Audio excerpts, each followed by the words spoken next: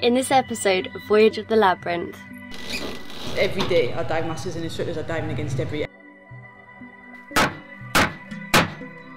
Now that they've seen it, they've experienced it firsthand, now they feel like, yeah, that is beautiful, I want to take care of it.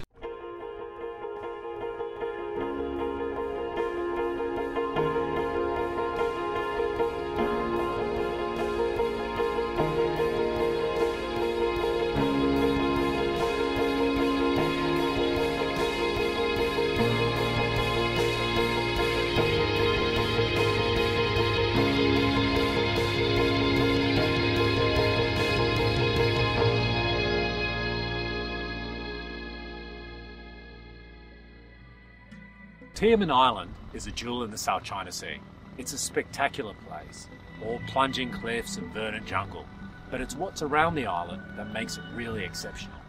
It's a marine park whose incredible scuba diving attracts tourists from all over the world. But there's one visitor that cares nothing for its protected status. Human rubbish. Tioman's a special place for us, as it's where Jolene and I first met James and Roxy, and where the idea for this film series was born. We've returned as we want to help clean up the reef, and we also want to learn a little bit more about some local initiatives to prevent rubbish from entering the water in the first place.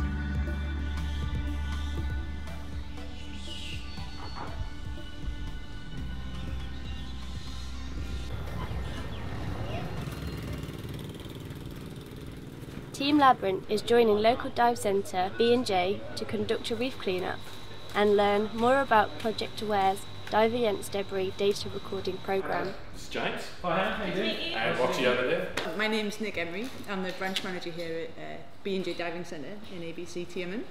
My name's Hannah. I'm the programme specialist with Project Aware. We're meant to be a marine park, but every day we still see fishing boats going out and illegally fishing in the areas where they shouldn't be. That we get fishing pots, we get drift nets that have been, they've lost it and it starts to drift onto our reef, and that can come not just in the marine park area but from anywhere around. If the currents bring it, then it becomes a problem. So Dive Against Debris is Project Aware's flagship marine debris citizen science programme. It's a global data reporting programme that focuses on empowering scuba divers to be part of the solution. Every day our dive masters and instructors are diving against debris. Every day they'll go out and they'll find something, whether it's a plastic bottle or a Coke can or a piece of fishing net. They'll cut it out, put it in their BCD pocket and then get rid of it responsibly.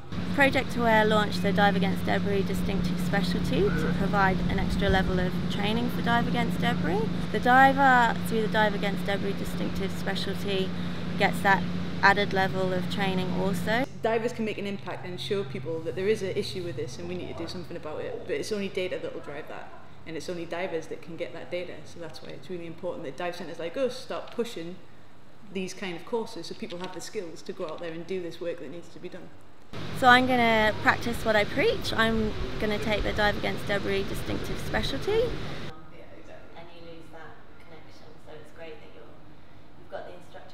Nick runs Hannah through the Dive Against Debris lesson, which teaches her the best and safest way to remove rubbish from the ocean environment and how to report her findings to Project Aware.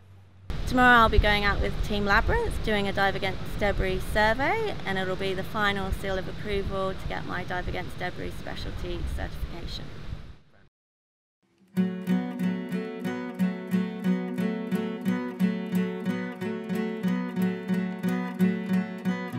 We've decided to clean up Coral Island.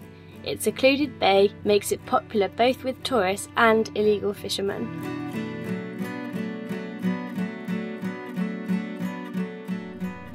It's a small marina here at Tioman, and we're a little bit boxed in. To get the boat out around, we need to go in and then reverse out and get around past these two big cruisers here. So, be an interesting manoeuvre. We'll give it a go. On!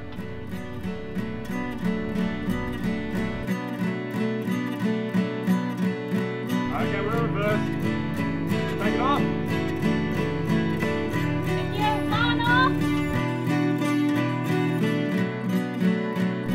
Watching the bow.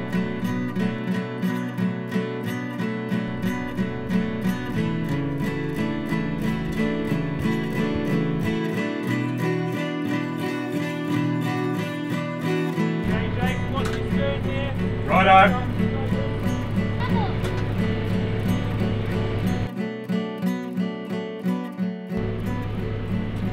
tight one.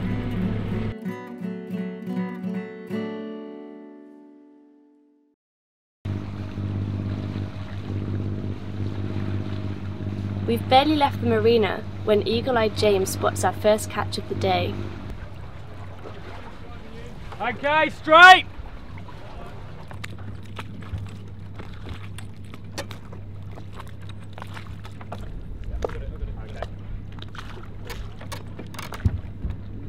It's a fire extinguisher.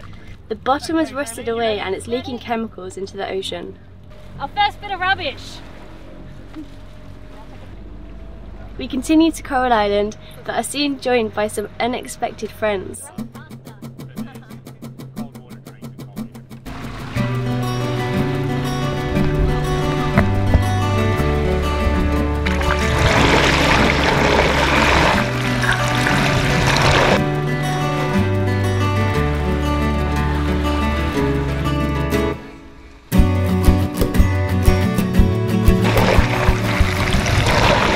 The first few curious dolphins attract the rest of the pod, who want to play in Labyrinth's bow wave. The cheeky fellow has a trick to play on us. He comes from under the boat and sprays us with his blowhole.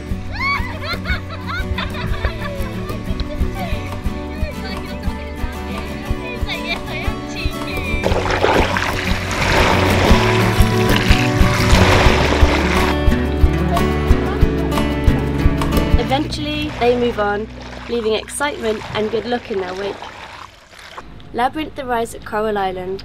Large fishing boats moor here during the day.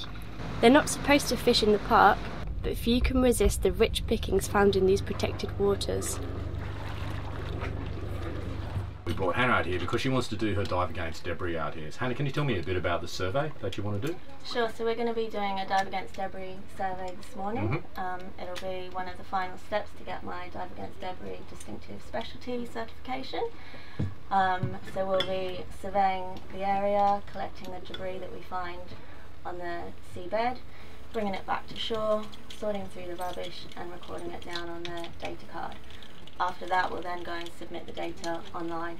We need the data to provide the evidence and the accurate underwater perspective of the marine debris issue. Mm-hmm. Often it's something that policymakers can easily ignore because it's out of sight, out of mind. The everyday person can't see underwater. So as scuba divers, we're the only people that can obtain that data and bring that information to the forefront. Hannah and Nick plan their dive. They review the dive signals they will use to communicate. When one of us reaches 50 bar, we'll come up. We're just going to go for an explore basically, but sort of maximum depth will be about 15 metres.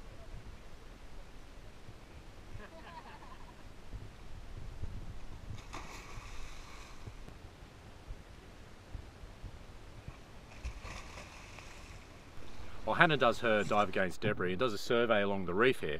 What me and Jolene are going to do is take the dinghy into these mangroves over here. Often the mangroves with their aerated roots act as a giant filter and stuff gets caught up in it. So we're going to go in and see if there's anything there that needs moving. Give a wave to the camera.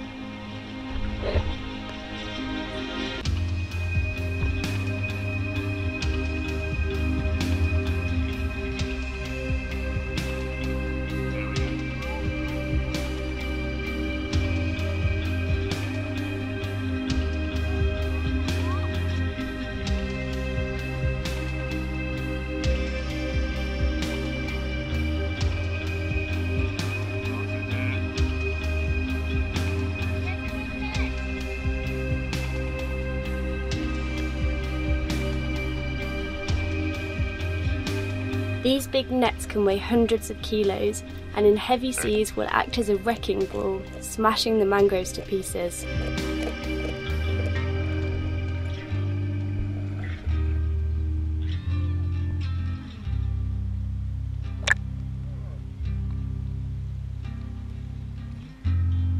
No room for Jolene in the boat.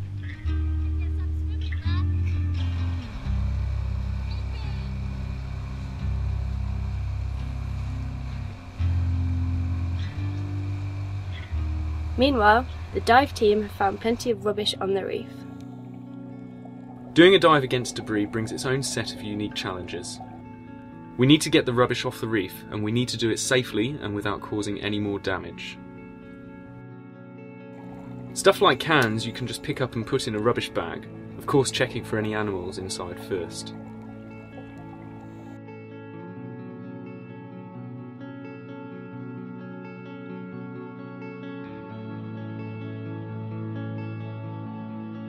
But nets get caught up on reefs and removing them can be a tricky operation.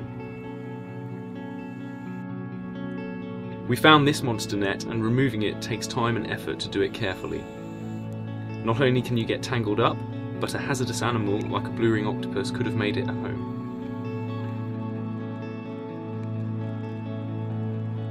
I'm bundling it up so I can use this lift bag to bring it safely to the surface. It's quite heavy, so we'll use a winch on Labyrinth to get it out of the water.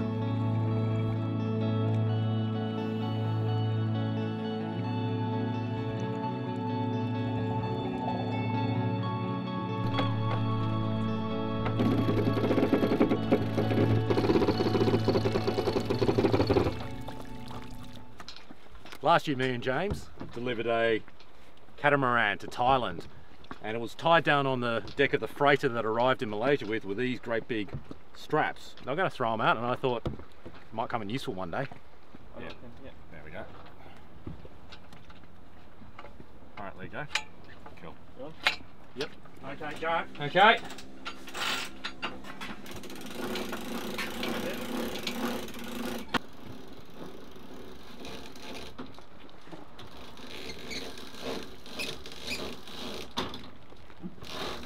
Hold! Hold! Okay. Okay! Nah.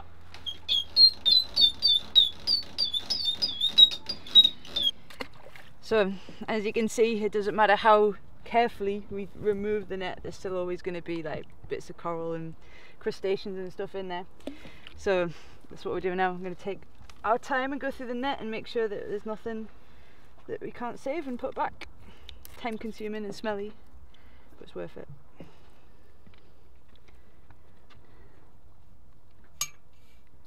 Roxy. So now we're just going through all the debris that we pulled out of the ocean, because we have to sort it into various categories, and it's Hannah's job to record how many of each different type of debris we've got, so that we can, when we get back to base, we can upload all the information to the Project Aware website, and then hopefully that information will fuel future research and make a difference. Plastics.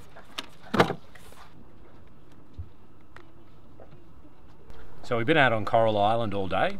We've done 2 dives, and we've got into the mangroves and pulled out some nests there. We've got, how many of these, what, 5 or 6? Five bags from underwater. Yeah, all full of cans and bits of handheld rubbish. We've got a big monster net off the reef, and we've got a whole bunch of other stuff out of there. How do you think today go? It was good. It's nice to be able to pull up the debris, obviously, that we found. Once it's out, it's not there to harm marine life, which is obviously the aim of the game, and now we've got some data that we can submit online and go into the global database, show what we've surveyed here and compare it with the global effort. So it's really that easy. We can just go out, do a dive like we did today, Yep. submit the data to you, Yep. and you go off and do something with it. Yep, absolutely. It's easy. Anyone can get involved, anywhere, anytime. Just go out as your dive buddy pair or in a group, survey an area, pull out what you've got, and just don't forget to submit the data, otherwise we don't know it exists. Well, thanks very much for coming along with us today. It's been great having you on board and learning more about it. It's been awesome to be out with Team Labyrinth. Thank you for having me. And you can find the links to the Project Aware site and the Dive Against Debris tool in the description section just below this video.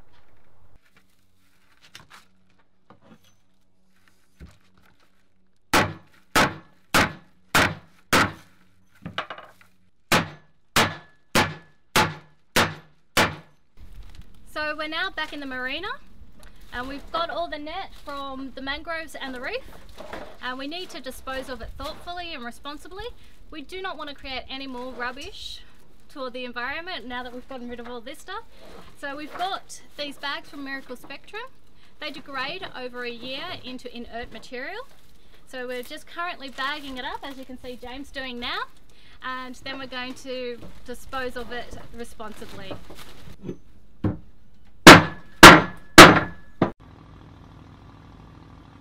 It's easy to be disheartened when you see the amount of rubbish that's in the ocean. It's all very well to pull it out, but how do you stop people looking at the sea as a giant garbage dump? Thankfully, there's some people that remain undaunted and who fight every day to defend the ocean. And Tioman's lucky it's got an ocean defender of its very own.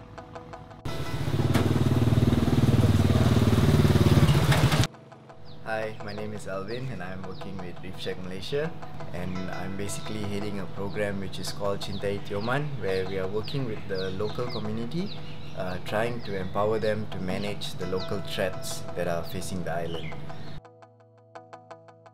Alvin and his team know the best way to change a community is from within, so they have dedicated 5 years of their lives to working with the islanders on Tioman. We've got a problem with solid waste, we've got a problem with sewage, we've got a problem with water shortage, we've got issues with illegal fishing. So all these issues come together and have a big impact on the reef, and this is what we are trying to solve. Hello, how are you? So the plastic is all at Charlie's place. We are going to be here for 5 years. The idea is like within this 5 years we will be able to get people constantly thinking about it and constantly talking about it, compared to the one weekend program where just come in and say, alright, do this, do this, do this, okay, bye bye, I'll see you next year, and these kind of things just don't work. Way back when people first settled on this island, everything was very organic, you know, the way they lived, everything, like they caught fish and they ate it that day for the next meal. They were using things that are biodegradable. You know, leaves were used to wrap food, like banana leaves were used to pack food, bamboos were used to cook rice, things like that. But now, all these materials that they're using has changed, but their habit has remained the same. You know, the idea that, look, I'm on my boat, I've just had my lunch, and where am I going to put this? Oh yeah, in the water. Whereas before, when it was a banana leaf, it's fine, but now when it's a styrofoam package, it's an issue.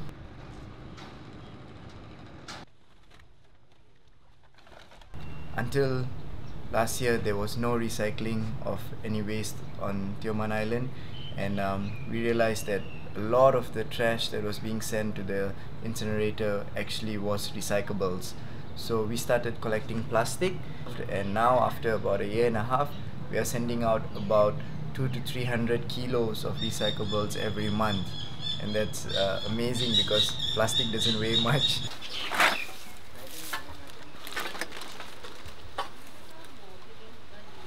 $2.5.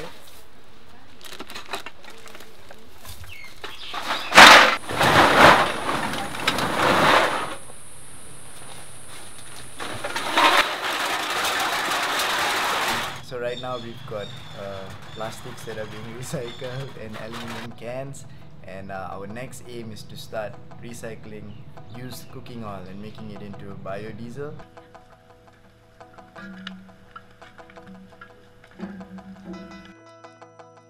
For 2 years now we've been tracking the corals when they spawn, and we've got a lot of locals who have been interested in this. So they follow us out and they wait with us in the night to see what we're doing, wait for the corals to spawn, help us with collecting the eggs. It's nice, it's not big sciencey work, but it's getting them involved, you know, and they feel like, whoa, this is so cool, now I'm a part of it, you know. It raises questions, it gets them talking, it gets them interested. So I think that was a big breakthrough we have had, getting them involved and getting them interested in what we are doing. Education is the main focus of this program. It's getting everyone educated, and we are starting with the kids because it's much easier to get them to change their ways and habits while they're young compared to the elder generation that has been doing things the same way for many years and don't like change, right? No one likes change. Very surprisingly, when I first came to the island, I found out that many of the islanders, the kids, they couldn't even swim. These kids have never even seen a live reef in their life before, right?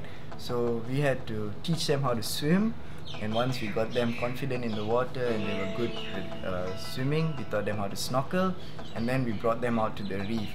and they were just so happy. You could see it. They would spend hours on the reef and just watching the different corals and the fish and asking us about it. And it's amazing because now that they've seen it, they've experienced it firsthand, now that you tell them, look, you saw that beautiful thing, you need to take care of it, now it makes much more sense to them. Now they feel like, yeah, that is beautiful, I want to take care of it. After we've talked to them and brought them out, and they've gone back and told their parents, like, look, you can't do this anymore, you can't eat turtle eggs, you can't throw your anchor on the reef because you'll kill the coral. And their parents like, what? You can't kill the coral? Coral is a rock. And we're like, no, it's not a rock, it's an animal. But it's amazing, it's so much easier when we got the kids on side, because then they go back and they tell to their parents, and the parents tend to listen more compared to when we, the outsiders, come into the island and try to talk to these adults or the people who have been here for a long time.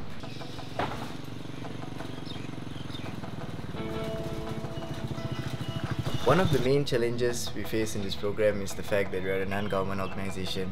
So therefore we don't have the power, the authority to make changes, and we can't change policies. Unless we get the support from the government, we will not be able to do anything. Unless the government gets on board and says like, alright, we are going to enforce these laws, or we are going to make these new policies to address this issue, then the change isn't going to happen and nothing is going to change. All our funding to do the work that we do comes from sponsors. We can be independent and not biased towards the government or anybody, but it also causes a problem in the sense that we have to spend a lot of time searching for funding and getting sponsors to sponsor this work we want to do on the island. The amount of time you spend getting the funding is as much as the amount of time you have to do the work.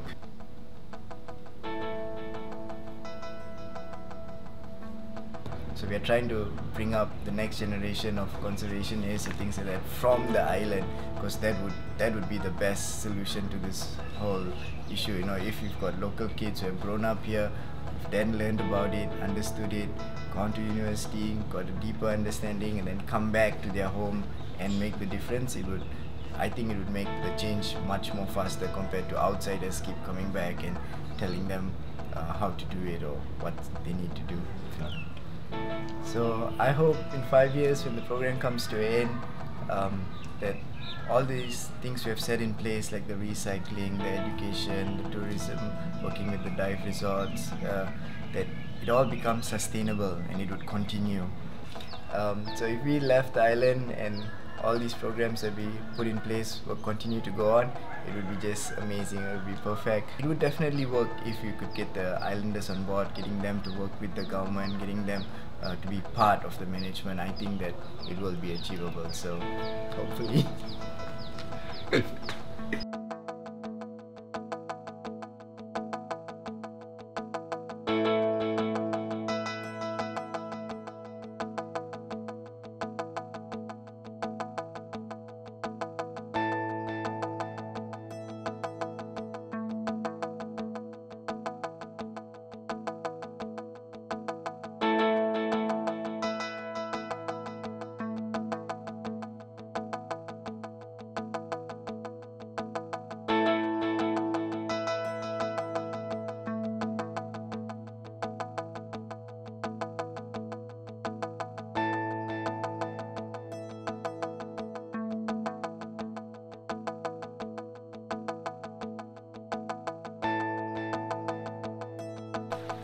I think the real inspiring thing about people like Alvin is that they don't accept easy answers, and they're willing to do the hard work to create a real-world solution. They remind us that what we need to do every morning is ask ourselves, what can I do to help the world today?